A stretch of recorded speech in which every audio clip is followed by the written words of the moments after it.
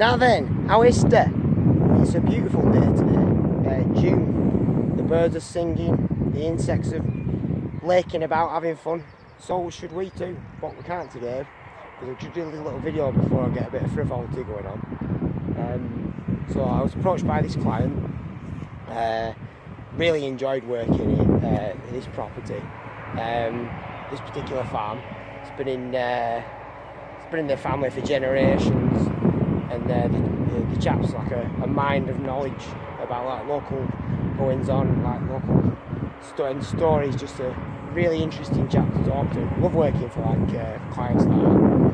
So they've got a beautiful garden on the other side, and it's quite a windswept site. Is this? So the wind comes hurtling down here, straight into the back of the house.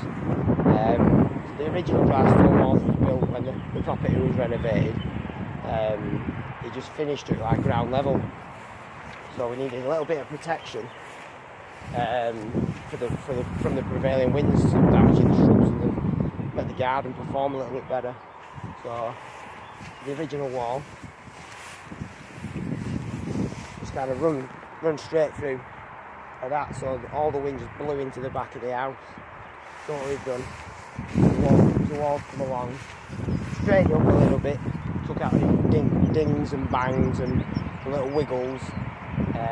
When we strengthen the original wall with some more fruit stones, just make it as stiff and as stable as possible. And then that's allowed us to put an extra bit of height on the wall. It's quite tricky, these jobs like this, because when the original wall's built, it comes up and obviously, well, the wall top finishes at 12 inch. So when I put an extra bit of height on, if I was to carry on at the same batter, it'd be finishing at like 6 inch, which we can't have, because the top stones act to tie the top of the wall together and compress everything, stop everything from wiggling around. So what I've had to do is bring the top few courses of the wall out a couple of inch, some more freestones, like I say, keep it stable, and then that gives me like a decent base to build some extra height on the wall.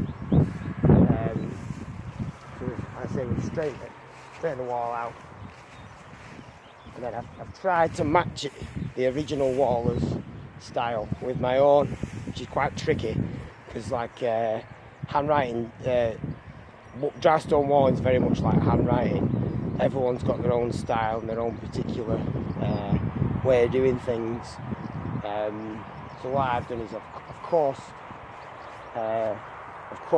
each new course of walling on, and I think it's like made a real nice job. So like I say, with quite extra freezing at regular intervals, keep that wall nice and stiff. And then the old top stones, well, in fact this section of the wall wasn't topped out, I think it's only topped up out here, so we've had to go down to the farmer's stone pile, pick out some decent stone, dress all the top stones up to get them the same size. And then you're left with this beautiful straight top line that finishes the wall off nicely. So we shall go around to the other side and we shall see what kind of effect it's had on the garden. Just one moment, do a little Annika rice.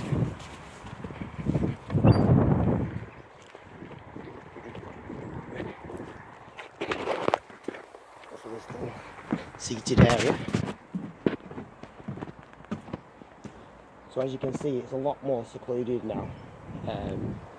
You know, these plants can romp on without any prevailing wind, and the perennials have grown up nicely, and it's just blends in the wall nicely with the garden. Finishes it off beautifully.